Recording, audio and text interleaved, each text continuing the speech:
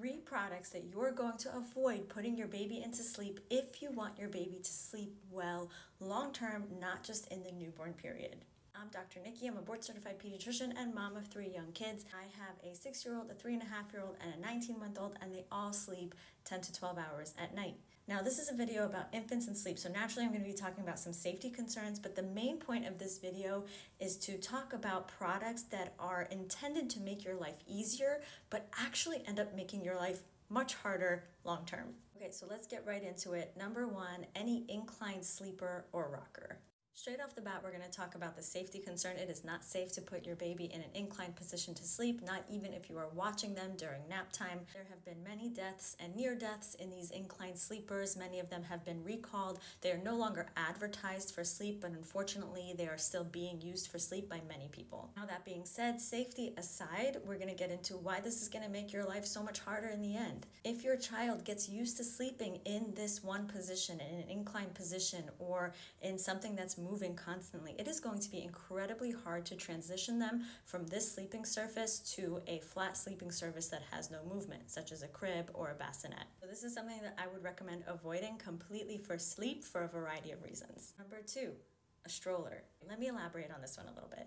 There is no problem if you are going out with your baby and your baby falls asleep in the stroller and you're having a good time and the baby's sleeping. That is not an issue. What I would avoid is every time if the baby is fussy or you're having a hard time putting the baby to sleep, you automatically put them in a stroller and go for a walk to try to get them to sleep. The reason, again, is very similar to the previous reason, is that if you're doing this on a consistent basis, it gets them used to that motion of needing to walk around constantly in order to sleep. I see this happen where sometimes even as you stop moving the stroller, the baby wakes up and starts crying, and so you have to constantly move the stroller to get them to sleep.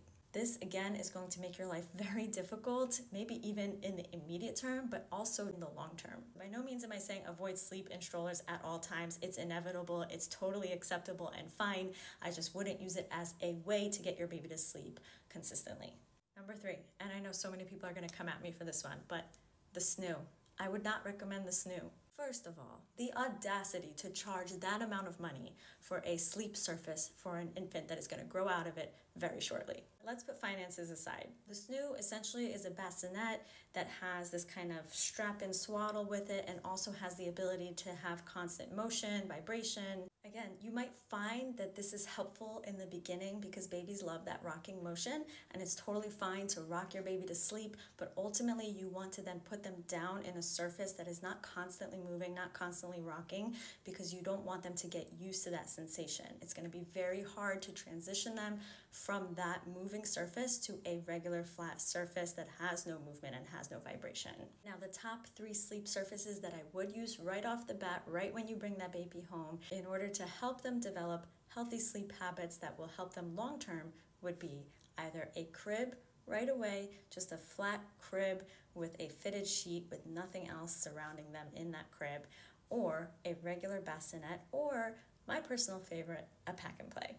I personally love a play yard or pack and play to be placed right near the bedside, and the reason is because it's really easy to move around if you want to bring it upstairs or downstairs, and also because the top surface where you're going to place your baby in the first stages, in the first couple of months before they're able to roll over or sit up, that top surface has a little bit of movement to it. So if your baby wakes a little bit and you're right next to the bedside and you know they're not ready to feed and they're just waking up a little, you can actually give it a little bit of movement without having to take the baby out, without having to turn something on that keeps that movement on the entire night. So it allows you to give a little bit of that motion and rocking movement, and then automatically it stops when you move your hand away. And the best part about it, other than how mobile it is, how you can bring it with you if you go on vacation and they're already used to sleeping in there, is once they grow out of it, it can be used as an area to play in for your toddler. And now for me, it's now just a place where we put a ton of toys.